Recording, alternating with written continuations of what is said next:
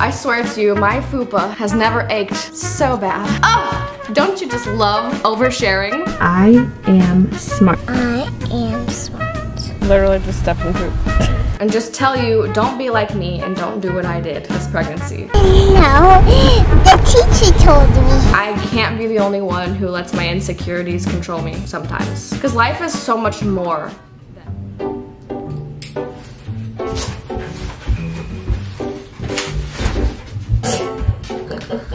You are so dumb. You're so freaked out of my umbrella right now.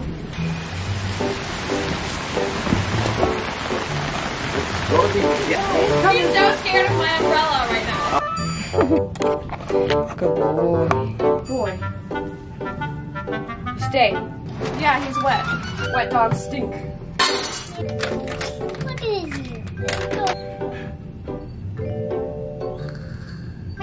Break.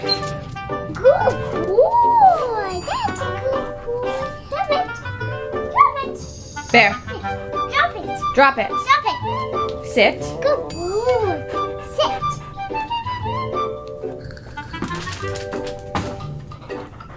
Drop. Hello and good morning. I wanted to show you guys this vanity thing I got. Obviously, it's a little dark in this room, especially today. I did not sleep. I need to freshen up a little bit. My sister put me on this yesterday and I'm obsessed already. I'm going to show you guys how great this is going on so we can liven up my face because Mama's not been getting any sleep.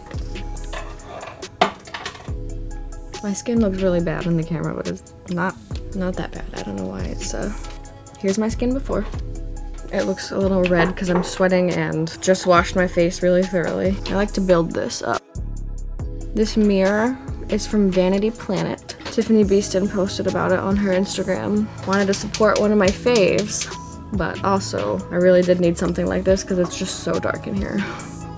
But my makeup always ends up streaky.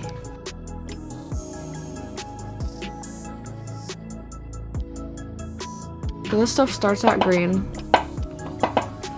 And it just matches any skin color you put it on. So whether you're pale like me, black, white, Asian, I guess it just works for everybody. No matter your ethnicity, I think it will work for you, which I love that for us. This stuff, the way it feels on your face is just like lightweight and smooth. Like it mattifies your face a little bit, but not to where it like dries you out.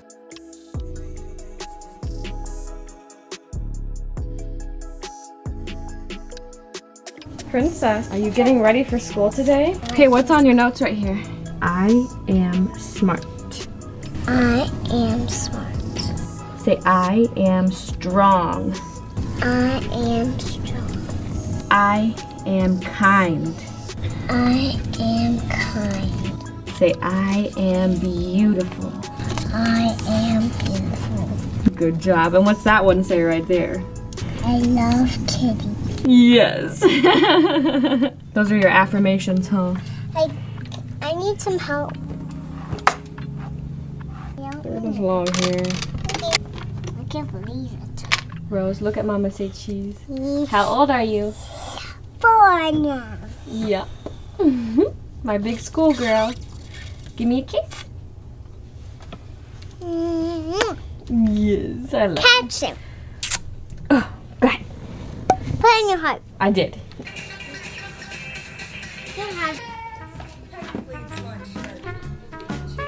Someone, Abby, it's not the goblin. It's not a goblin? Are you sure? No, it's Literally just stepped in poop. Rosalie. Oh my goodness. Thank goodness Daddy cleaned it off for us. Let's take your first day of school picture. Today's been just crazy. All clean.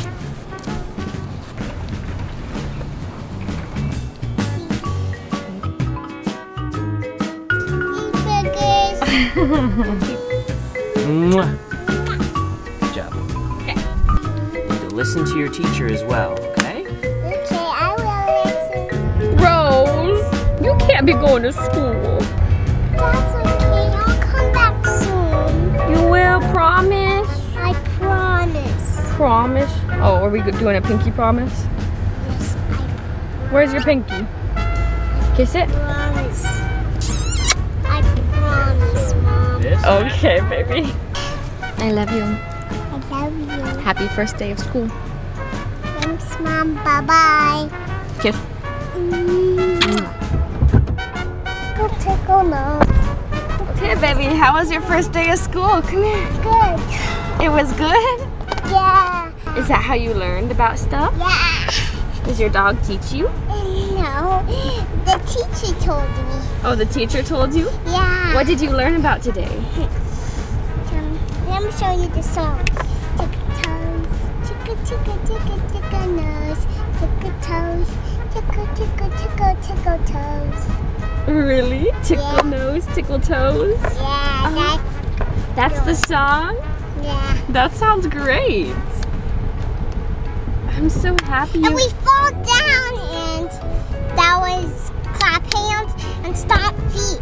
Really? Yeah. Oh, that sounds fun. That was a good song. It was a good song? And the nose tickle toes too.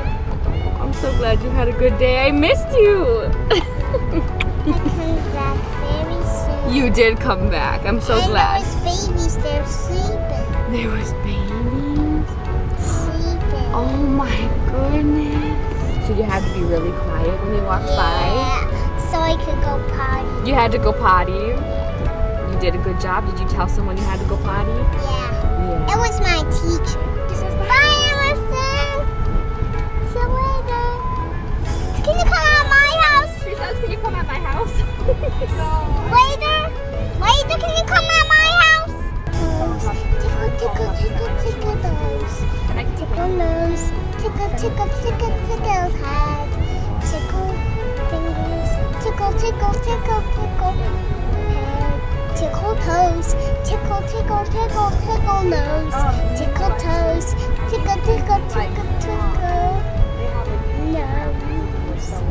Tell Daddy about the tickle toes. It's the new one. I was talking about this year. I was looking for a song like that. You were looking for a Years song ago. like that years ago? Yeah. Years ago.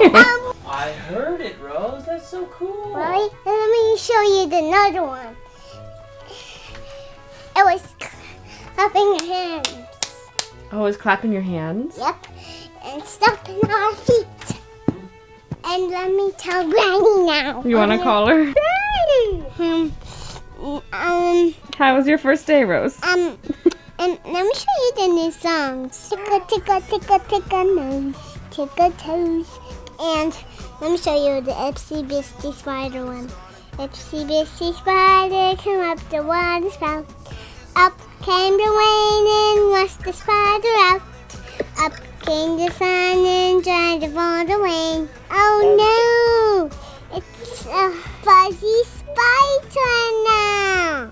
And the Cocomelon New Aubrey. She watched a new Aubrey this morning. Yep, it was a Cocomelon Aubrey. And it was a creepy Cocomelon with creepy eyes. Like, creepy eyes. Hello! How are you? I'm too pregnant for this. It's the next day. Rosalie is at her second day of school. You know what, you guys? I just realized, like, I'm gonna have to get dressed every day. Like, I'm gonna have to take my pajamas off before 3 p.m. Ooh. Do you guys like my eyelashes? I've been doing DIY lash extensions from Lilac Street. They stay on for a week and I will not ever be going back. If you want to know more about that, let me know. I wanted to update you guys on something that I think is really important to talk about. But first, I have a story. I swear to you, my fupa has never ached so bad. Bear, our Australian Shepherd, he's very good for Zach. Very good, doesn't pull him at all, which Zach works with him more, so it's to be expected. Unless I put the prong collar on him, which is like the one that puts a little pressure on their neck, he will pull me like crazy. So I don't always put that on him right away in the mornings. One beautiful morning last week, I took him out. He was pulling really hard, so I tried to give him a little pop to remind him that I'm too pregnant for this shit. And I must have just pulled at just the right angle, like down here, and somehow I pulled every crotch muscle that I own. Every single one. And for some reason, my inner thighs have just already been hurting. Everything hurts this pregnancy, which is something I want to talk to you guys about and just tell you, don't be like me and don't do what I did this pregnancy, because it's been so much harder than my first pregnancy, which I'm not sure if the second pregnancy is just harder because your pelvic floor is less springy and it's already been through this once, and so the baby just feels more heavy. Because I'm just talking like my inner thighs and then my... It's not like my actual...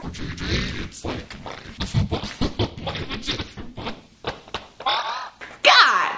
Oh! Don't you just love oversharing? Mm-hmm. I know I do. It's okay, you guys are my friends.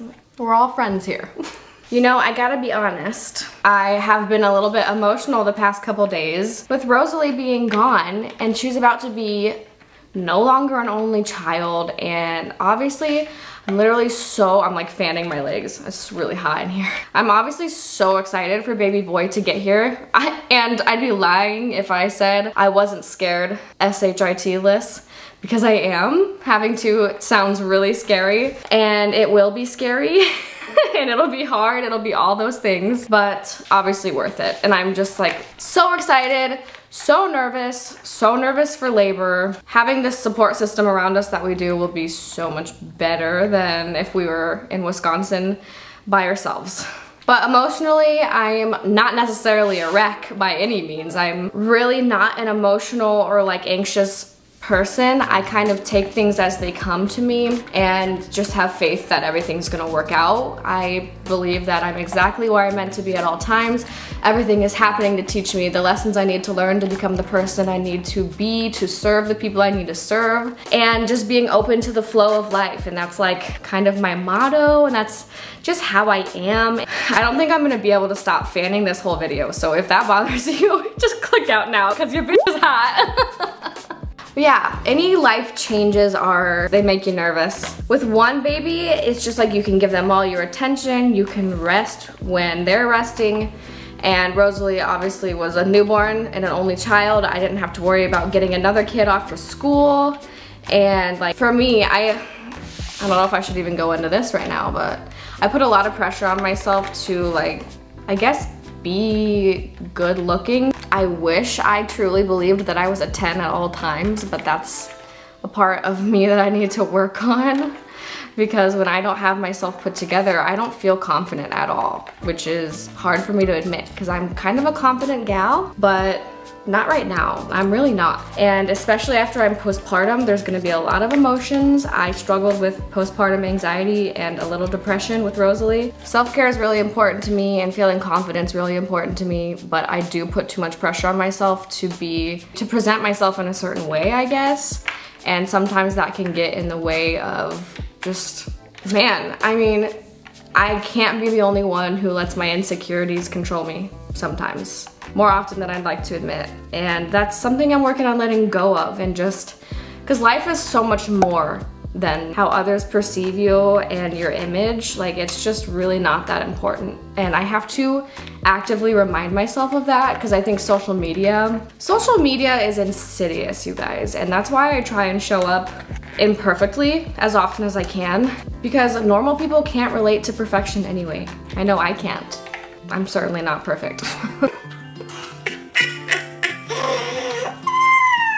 But on a real note, I mean, these have all been real notes, but I'm really looking forward to getting back to taking care of my body in the way that it deserves and feeling good in my skin again, which is just very hard. That's a big challenge when you're pregnant, because everything's changing and you get new stretch marks with the second. At least I have on my butt cheeks, in case you wanted to know.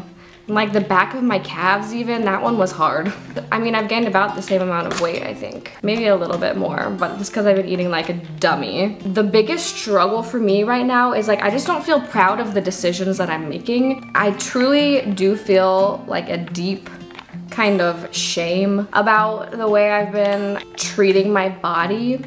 I think once you've achieved a certain level of energy and vitality and you know what's possible for you, what you eat affects your energy levels. I hate to break it to you, but if you're eating garbage, you're gonna feel like garbage, and that is literally facts. But once you have reached that level of energy and you know how vibrant you can feel just like on a day-to-day basis. When I was not eating fast food or dairy and I was lifting weights 5 days a week, yeah, I felt freaking fantastic. And I was proud of myself, which is what's really important.